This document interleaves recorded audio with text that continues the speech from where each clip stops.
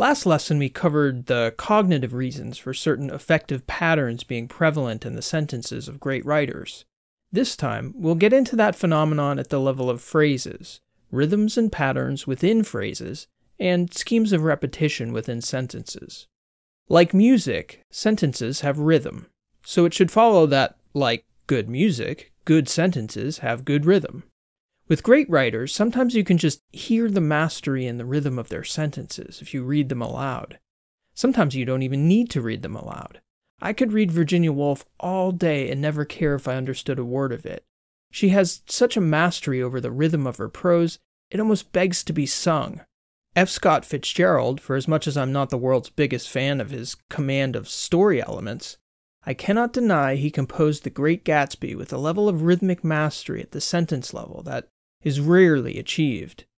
All of this can't be taught in a single lesson, that's for sure, or even a series of them for that matter, but it can get you thinking about rhythms and patterns in prose and help you to start building a solid foundation. Parallel rhetorical or rhythmical elements come in many forms and rhythms, and these constructions generally fall under the broad term isocolon. Like beats in music, sentences proceed through time, one beat after another. The basic unit in prose, as in poetry, is the syllable. And we'll start our look at the syllabic rhythm of prose by focusing on perhaps the commonest of rhetorical schemes, the tricolon. Tricolon. You've seen tricolon a lot in stories, in textbooks, and in this sentence as well. As a matter of fact, that last sentence was a tricolon. Let's look at it again. You've seen tricolon a lot in stories, in textbooks, and in this sentence as well. Lists of three things are so common that a mention of two items rarely seems complete without the third. And as the prefix tri in tricolon denotes, this construction is about lists of three. But there's something else about that tricolon we started with. It's arranged in a specific rhythmic way. Look at the number of syllables. In stories, in textbooks, and in this sentence as well. 3, 3, and 7. And just so you can't accuse me of fabricating this silly idea, here's Melville doing the same thing while describing the burst of a whale's jet on the horizon. But calm, snow-white, and unvarying, still directing its fountain of feathers to the sky, still beckoning us on from before, the solitary jet would at times be descried. Can you feel the rhythm in that initial tricolon to start the sentence? Calm, snow-white, and unvarying. That construction is often called an ascending tricolon, or sometimes a tricolon crescendo. Musicians will be familiar with that terminology, which signals to a musician to play gradually louder. Whenever a musician sees the crescendo symbol written on their sheet music, they're supposed to play gradually louder.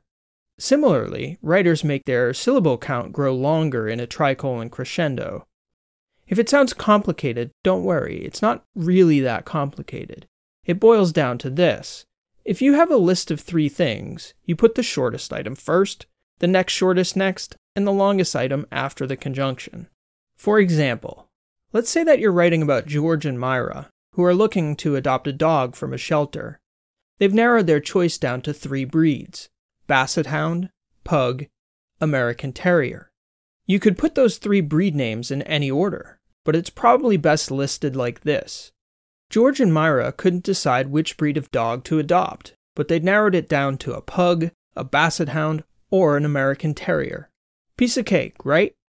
Just as in music, when you play louder, you can play softer as well. The opposite construction, not surprisingly, is called descending tricolon, or tricolon diminuendo, or decrescendo. And also, not surprisingly, it works from the longest item to the shortest. As we were plummeting, all I could think about was the warning sign posted at the roller coaster's entrance: grave bodily injury, heart palpitations, or death. You can probably hear from that descending tricolon that this construction is an excellent choice when you really want to emphasize that last item in the series: grave bodily injury, heart palpitations, or death. It may or may not come as a surprise to you, but many great fiction writers, at least implicitly, pay close attention to the rhythms and patterns in their prose, but they do. Often the best word choice isn't just about selecting a word with the precise meaning. Sometimes it's about the sound and rhythm of the word too. Finding a balance between the right meaning and the right rhythm in a sentence can be a critical part of revision. Patterns of repetition. Repetition is another common element in great writing. Similar to parallelism, repetitive patterns are easy to recognize and process, and sometimes they allow a writer to play with the rhythm in the same way a tricolon or similar list does. They come with complex technical names like anaphora, polysyndeton, chiasma, a panalepsis, and other ridiculous titles I wouldn't suggest you learn. What's important to understand is that, like parallelism, these repetitive patterns usually just share a similar grammatical construction or word, like beginning a phrase with the same word for effect. All that most maddens and torments, all that stirs up the lees of things, all truth with malice in it, all that cracks the sinews and cakes the brain, all the subtle demonisms of life and thought, all evil, to crazy Ahab, were visibly personified and made practically assailable in Moby Dick. Like repeating the same word to emphasize the diversity within a category. There were contestants wearing gorgeous evening gowns, contestants wearing tight jeans and cute little 80s-style tube tops, contestants wearing perfectly form-fitting black ballet leotards, and I was the contestant who looked an awful lot like a pear, wearing baggy green scrubs and a brownish-green top that wasn't nearly baggy enough to hide the 10 years I had on all these younger girls. Like repeating the same conjunction to connect words or phrases for various effects. They were nearly all whalemen, chief mates and second mates and third mates, and sea carpenters, and sea coopers, and sea blacksmiths and harpooneers, and shipkeepers, a brown and brawny company with bosky beards, an unshorn saggy set, all wearing monkey jackets for morning gowns. Like repeating the same word at the end of the clause. In their waking hours, all the Warsaw Four could think about was chess. They calculated chess, they contemplated chess, they cogitated chess, and at night when they couldn't stay awake any longer, they dreamed chess. Like repeating different forms of the same word within the same clause. My grandfather was fond of saying that a school of divinity never made a man divine, just as a scientist never made science, and a mountaineer never once made a mountain. But a drinker often made a drunk, which must have seemed achievable to me, for that's what I became. Like using similarly constructed modifiers. I've had it up to here with that bug-eyed, pig-headed, donkey-faced judge. Here's Melville dropping one of these into a description of wild horses.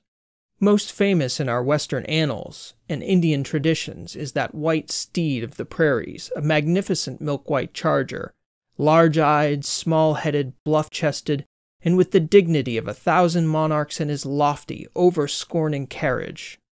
Again, there are far more ways to generate pattern repetition in your sentences than we can speak about here. This is merely a quick lesson designed to open a door. On rhythm, again, our poet cousins can teach us much.